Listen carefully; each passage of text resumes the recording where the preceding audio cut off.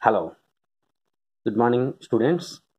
Today, I would like to discuss the topic in mechanical properties of solids in the 11th class physics. In this, one of the important question is behavior of a wire under gradually increasing load. That is a question. Explain the behavior of a wire under gradually increasing load. For this question, I will take a rigid support here. The symbol will be like this. A wire is freely suspended to this. If you add some weights to this, what happened to this?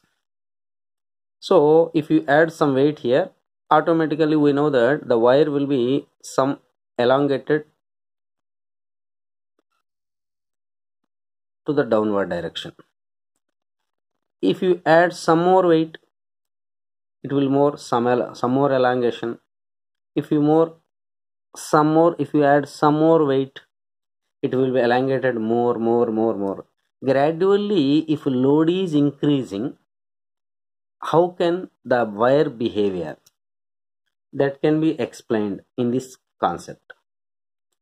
So actually we say that initially if some load is attached, the wire will be elongated. If you remove the load, it will regain its original position, which we can say elastic nature. Some more, if you add some more weight to this, it will also some more elongation. If you remove the weights, again it goes to the original position. That means up to certain weights, it will regain to its original length. That we can say proportional. Now applying load means I am applying stress here. Elongation in the wire means it will be indicated with the strain. If you add some more weight, it will be elongated. If you remove the weights, it doesn't regain its original shape. That means it has some elastic nature, but it doesn't obey Hooke's law. Actually, we know that Hooke's law means stress is directly proportional to strain within the elastic limit. That is the definition of Hooke's law, within the elastic limit. That is important point. See, the wire will be yielding. Yielding means it becomes thin and thin. If you add some more weight, again going thin, at a particular point, it is ready to break. Once if you add or without adding the weights, automatically the wire will breaks. What is the use of knowing this? What is the use of knowing this behavior? By using this behavior, we can divide it into two types of metals: brittle metal and ductile metal. Say ductile, tile means tile, similar terms you can say tile, that is which is elongated more, just like ductile metals means copper, steel, iron, these are all comes under ductile metals, gold. What about the brittle metal? Brittle means which can be easily breakable, just like ceramic, glass, this comes under the brittle metals. So by using this concept, they can design which metal is used for which purpose. Now, without wasting the time, I would like to explain this by using the graphical method. See, a wire is suspended from the rigid support.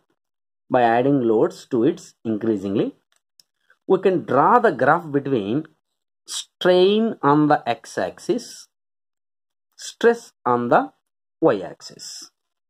This is the diagram.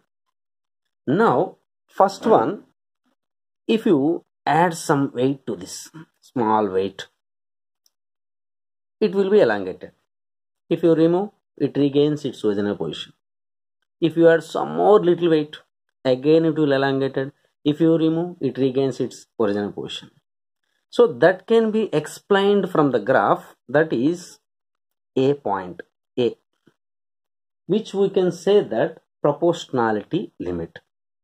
See, from this ray diagram, OA, this OA is a straight line. OA is a straight line showing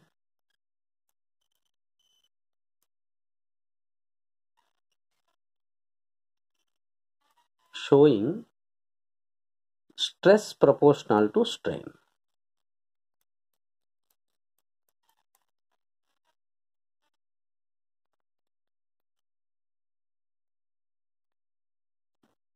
That means it obeys Hooke's law. Obeys Hooke's law.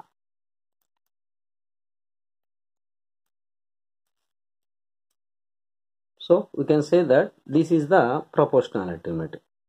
This point A is called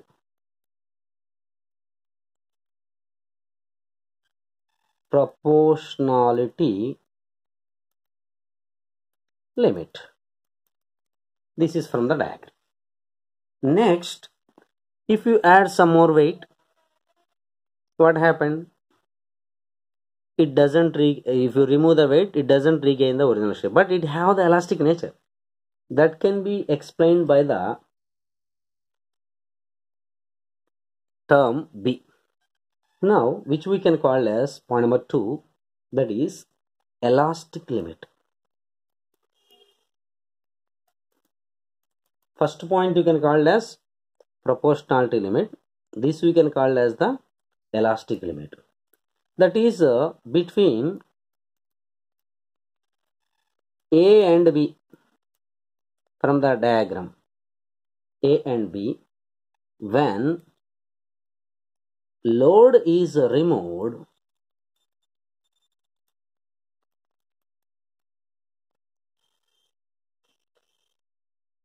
the wire regain its original length, but stress is not proportional to strain. That means it does not obey. So it does not obey Hooke's law.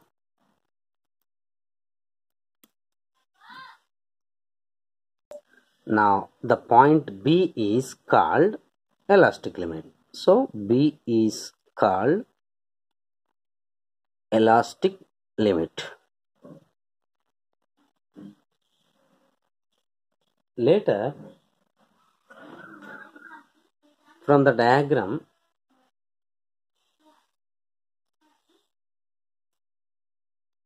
B to E, load is applied on the wire, is removed. The wire does not regain its natural length completely.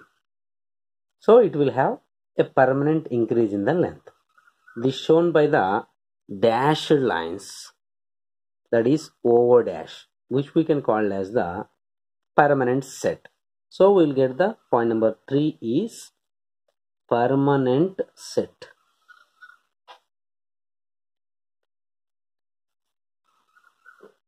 So from B to E, sorry, not B to E, from B to C, yeah, from B to C, load applied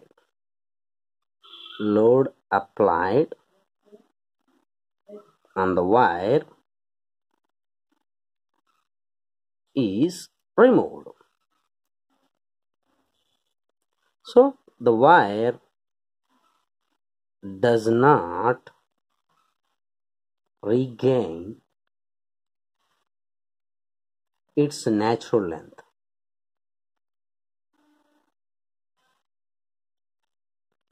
Called permanent set, can be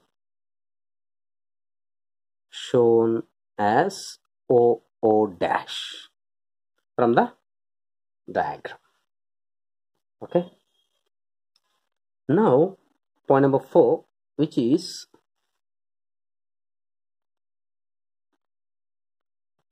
yield point. Yield point. What do you mean by the yield point? If the wire crosses this point C, the strain increases rapidly.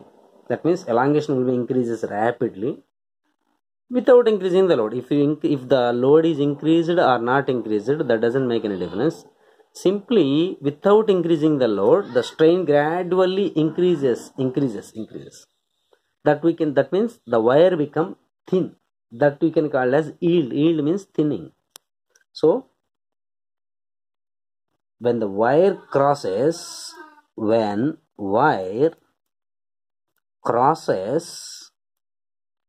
the point C,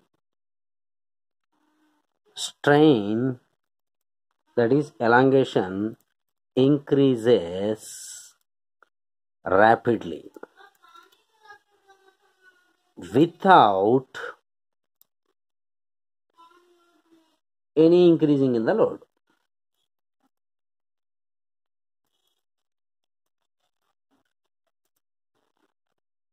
So beyond the point C, the wire becomes thin. The stress for the same load becomes larger and larger, increasing the strain further and further. So beyond C, the wire becomes thin. And next point is point number 5, that is tensile point. Tensile point. See, tensile point means the stress corresponding to the point D is called tensile strength. So from the diagram, the stress corresponding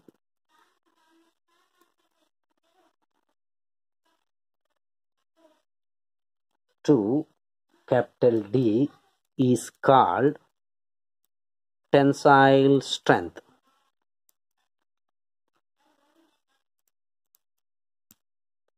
So it can be defined as, is very important, tensile strength. Some competitive exams, they will ask the question related to this. So how can you define the tensile point means? Tensile strength means this is nothing but the ratio of maximum load to the original area of cross section. Simply you can say the definition for the tensile strength is maximum load to ratio of maximum load to the original area of cross section. Tensile strength. So you can write here definition. If you want, you can write, otherwise no need.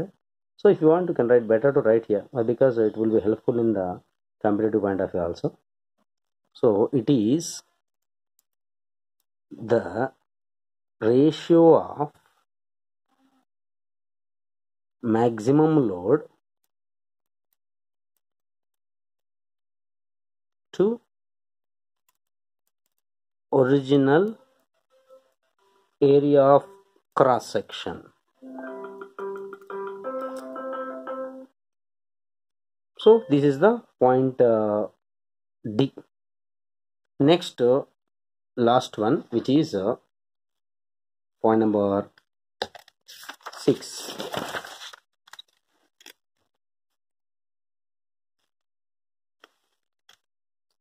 Point number 6, that is breaking point.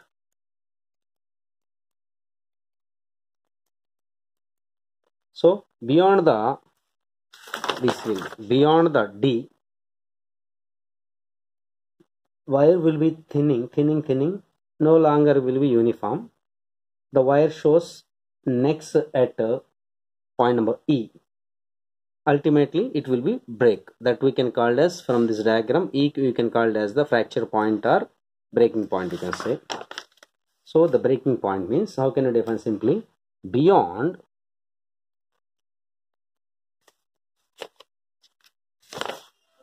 E. Beyond the point E, the thinning of wire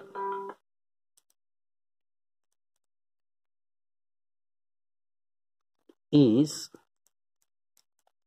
no longer uniform, and the wire shows next at E, the wire breaks, called breaking point. So this is the behavior of the wire under gradually increasing load. Simple explanation. For this you will get full by marks. So thank you for watching.